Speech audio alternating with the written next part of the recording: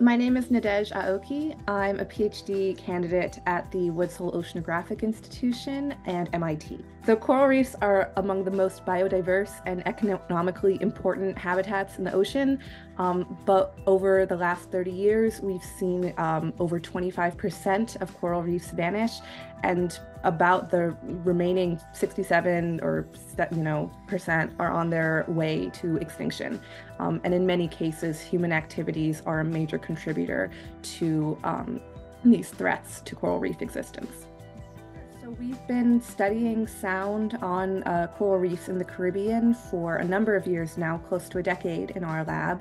And we've noticed that healthier reefs compared to more degraded reefs have these really distinct acoustic signatures. And this is something that we've observed on our reefs and that other people have observed on reefs around the world.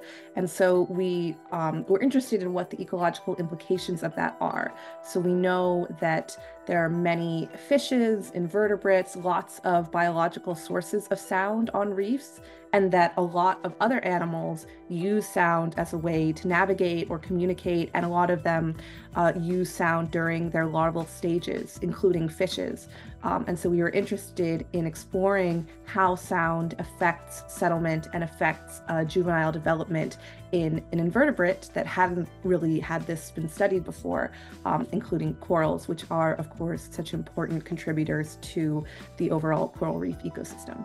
The process that we used to test this hypothesis was we went to some field sites in the US Virgin Islands in the Caribbean on the island of St. John. And basically the process is you collect some adult corals from the field, and we had them spawn in the laboratory, and we collected their larvae.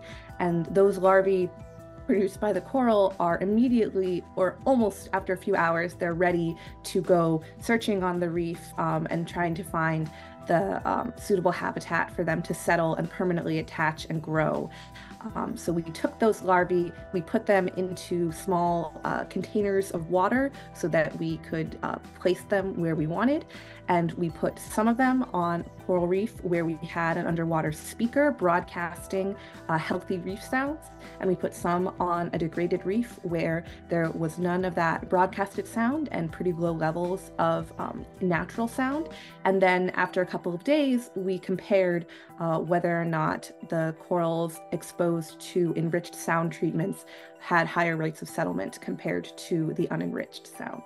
On average, we saw higher settlement rates of an average of 1.7 times and up to 7 times higher settlement on our acoustically enriched environment compared to our controls. And overall, this is a really exciting project because it gives us another tool that we can apply to future restoration efforts, and one that we can combine with other restoration practices to try to build more resilient reefs. So we have so many awesome ideas for the next stages of this research. Those include trying to see basically how widespread this effect is, whether or not we can apply it to coral reefs around the world. We have a really exciting question of whether or not coral reefs have their own dialect. And basically, we're really interested in addressing what the specific sounds that corals are responding to, because now we've shown that they respond to the overall soundscape of a healthy reef, but we're really interested in digging down into the specifics of that in order to be able to use this tool in a more effective and targeted way.